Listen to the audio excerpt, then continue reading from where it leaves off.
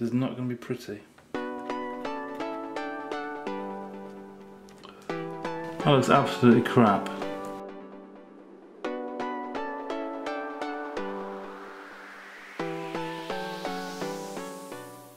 Welcome back to Geeky Stuff, guys. Here is an update of the M365 scooter. I've managed to decipher some of the instructions that I've found online. They were in a different language. Google translated them, and I think I've found the problem with my particular build. So I've took the battery out. Okay, it's really easy to take this battery out. There's two screws there, two Allen key screws, and two Allen key screws on this end as well. And then you just pull this out. Really easy to get this out. Okay, and what I read was you need to test the voltage of the battery. You see these two contacts here? I think the output should be around 36 to 42 volts depending on the charge. So I've got my multimeter here, set that to 200 as you can see there. Stick one end through the plastic there. Just touching the metal. I can move it with that. Okay, look, so I've got 40.5, so I think it did say online between 36 and 42 depending on the charge. So the battery is fine, and that also indicates that these are fine as well. See these contacts? Oh, by the way, I'm by no means a sort of avid electronic bloke. I haven't got a clue what I'm doing, to be honest, I'm just following instructions. But these contacts here, these are another known problem. Sometimes these can be loose or come away and you need to resolder them. But the fact that, I'm assuming the fact that that battery is reading a voltage of 40 means that all these contacts and all the batteries are a whole, they're all connected, there's no connection problems there. So it's outputting 40 volts, which is good. Now, on to the next bit, which you have to test, is this. So this is coming straight out from the battery. Now this also should be outputting what this is, so around 36 to 42. Now this is where the problem lies. So you stick one end in there, stick another one there, and instead of having 36 to 42, we have 3.6 to 3.7. Now this is the exact same reading that this other guy had a problem with online on this tutorial. So what that basically means, that inside here there's a board. I have to try and get that out. So that is the next big issue for me. You need to take this board out, and there's a fuse we need to test on there as well. So it says on the instructions we need to desolder the black and the red wire. I'll rip this open. Hopefully I don't bloody kill myself.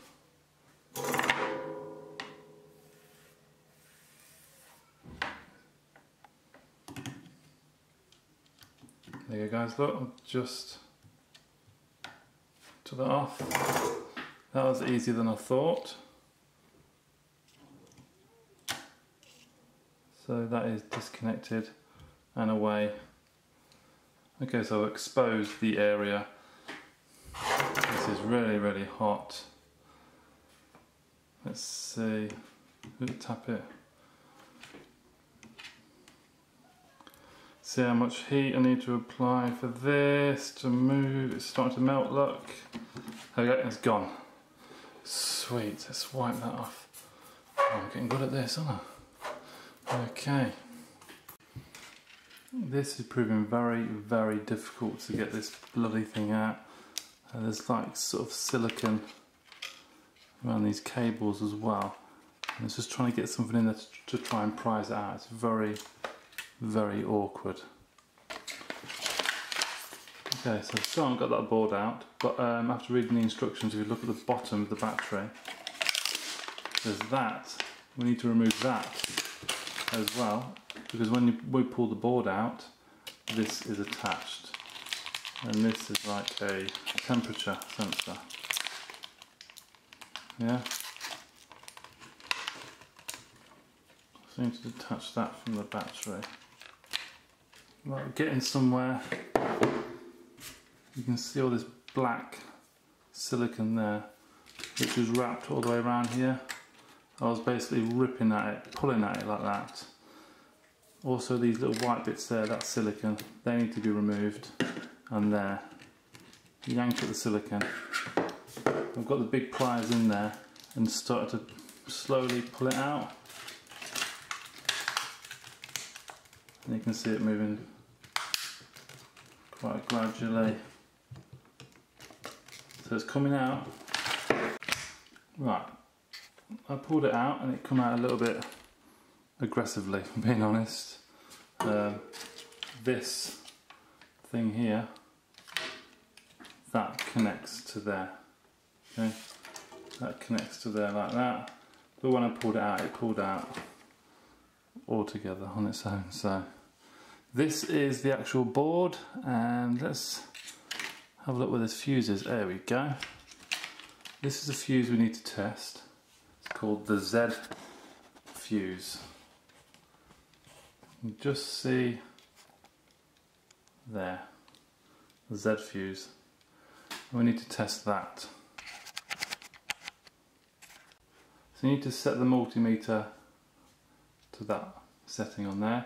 This is to test the that Z fuse, and you can see it's a number 1 at the moment. Now if it stays at 1 when we put it towards the fuse, then that means it needs changing, but if this changes to 0, that means it's fine. So I've popped it either side,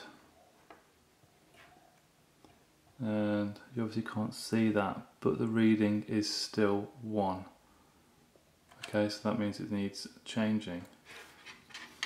Okay, so now we also need to test the temperature sensor, and in order to do this we need to remove this sort of yellow silicone from the back here so we can get the contacts on from the multimeter. So I'm going to try and scrape away on that now. And obviously you can buy more silicone, so when you're sealing up you can reseal it. I think that should be enough. We need to set the multimeter to 20K, which is that one.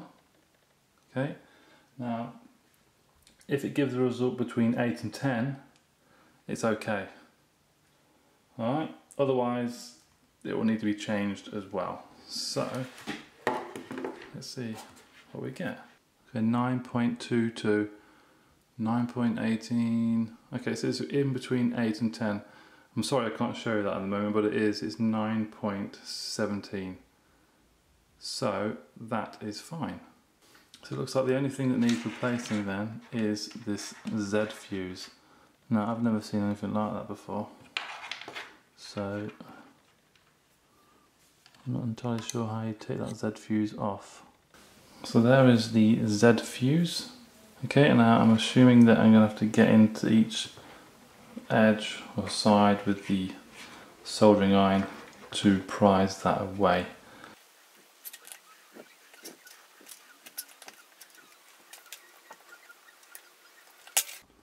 Hey guys, as you can see, I have made a complete mess of that lot. Okay, I've just actually fully removed it. Just removed it properly now. At the bottom you can just see there are 2 contacts. Yeah, one there and one there. So that's where the new fuse is going to go. And these are the other bits left from the Z fuse. And it was a pain in the arse to get rid of. And like I said, I'm just hoping I haven't damaged any components while getting in there. It does look a little bit brown, doesn't it? So, okay, I'll go and order the fuse and wait patiently for that.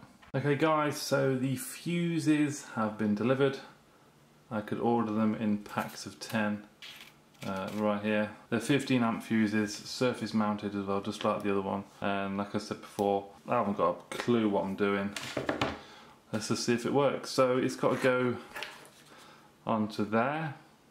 I haven't got nothing to really sort of clean it, so just hope it works. So I'll position the fuse on there. This is going to be very, very fiddly, so please bear with me. I know for a fact it's going to bloody move out of the way, innit? Yeah. Oh, I know what to do. What if I put a little bit of solder on the contacts?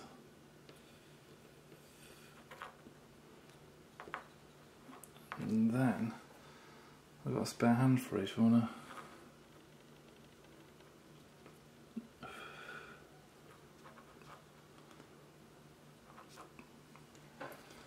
A bit big. Contacts are a bit big. This is not going to be pretty. What a bloody mess that is.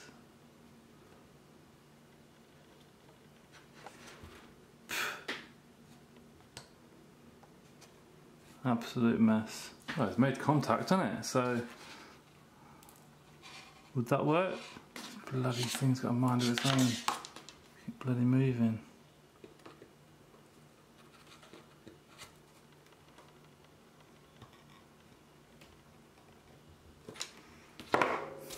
That looks absolutely crap. Right, it's made in contact, so I'm just going to test the bloody thing. So I need to resolder this back to the battery and take some readings.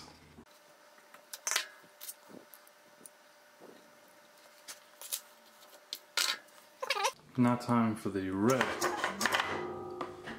wire.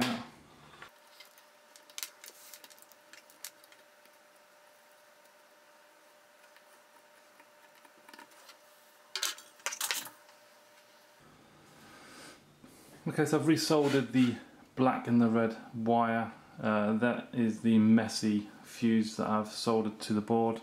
Now, if you remember earlier on in the video, you set the multimeter to that setting there, and at the minute it displays number 1. We now measure the fuse, and if it stays at number 1, that means it's crap, it needs changing. But if it's at 0 or sort of similar sort of reading to 0, like 0 point something or whatever, then it should be good to go. Right, it's 0, but it's bleeping. I've got a clue why it's bleeping. It's 0. Let's try again. So you're getting a different reading than the crap one, which is 1. Okay. Now the other thing was to measure the output of this cable coming from the board. This should be similar output to that, if I remember reading. So let's set the multimeter to there. Okay, that should be around 40 if it's correct. If it's not correct, I'm just going to try and whack it in the scooter and see what happens. So in there, it's still 3.7. You can't see that, so apologies, but it's still 3.7. Okay, I don't get it. Right, I'm going to put everything back together. See if it works. Obviously, I've said I'm not an expert. I haven't got a clue what I'm doing. So if someone does, then tell me why. It was reading 3.7 and not 40. That's if it works anyway. So next mission is trying to get this thing back in there. So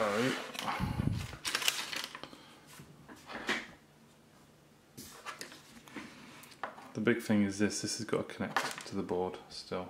If you twist the board round, it's there. So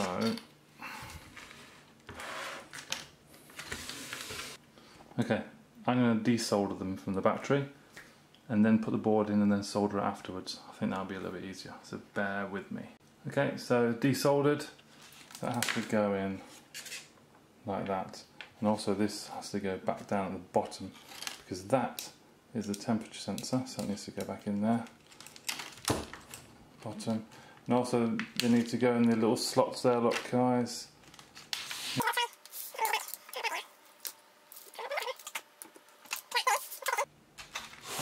think about how these cables are going to route. Okay, so that black cable routes through there and through there. So this looks pretty good to sort of push down all the way. Ooh, that's it, I think.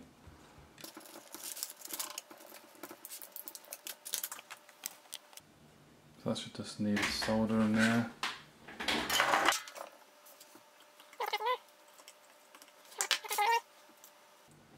I don't think I've done too bad for saying I don't really do all this sort of stuff.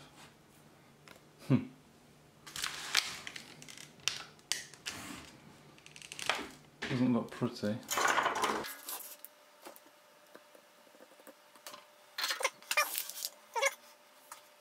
Both ends are soldered onto the battery. So the battery's there, controller's in, all soldered. We have the connectors here. The only bit I'm worried about is the temperature sensor at the bottom.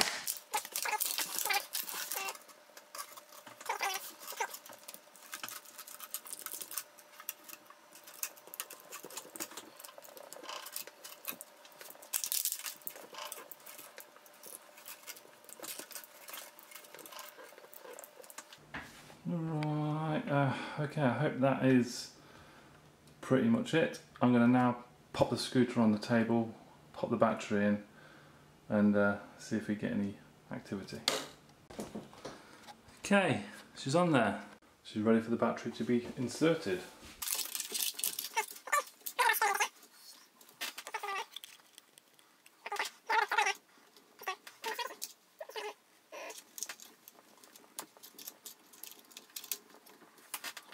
That's plugged in now. Main area of concern.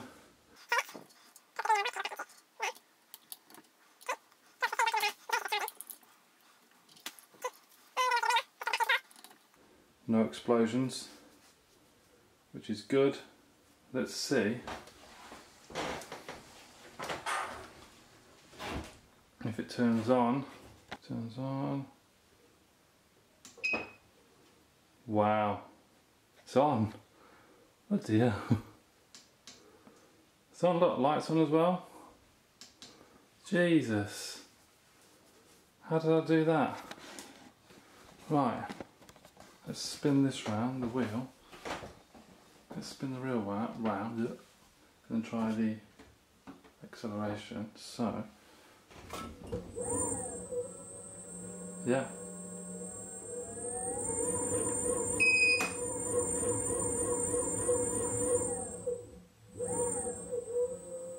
Super.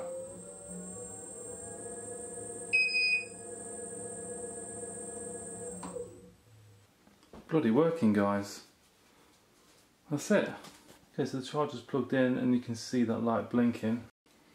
Okay guys, so I've got the scooter working, which I'm very, very happy with. But for some reason the Bluetooth on this doesn't seem to be working, or my phone isn't picking up the device, because there are some settings that you can change on the phone which will alter some of the settings on this scooter. So I'm going to put it all together and then we'll try and scratch my head as to think why the Bluetooth ain't working. Got the scooter down here. Now is the proper test. Will it carry my 110 kilos? It did before, but I'm wondering whether it will put any strain on since the repair.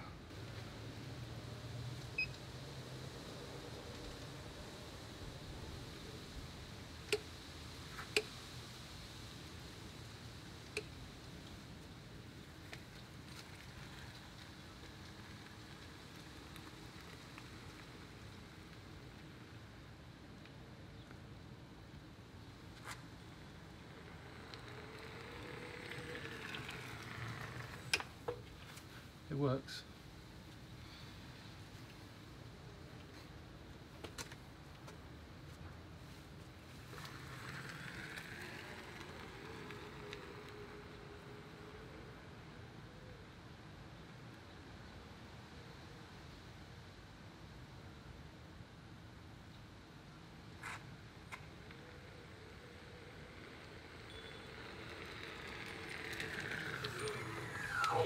Definitely works.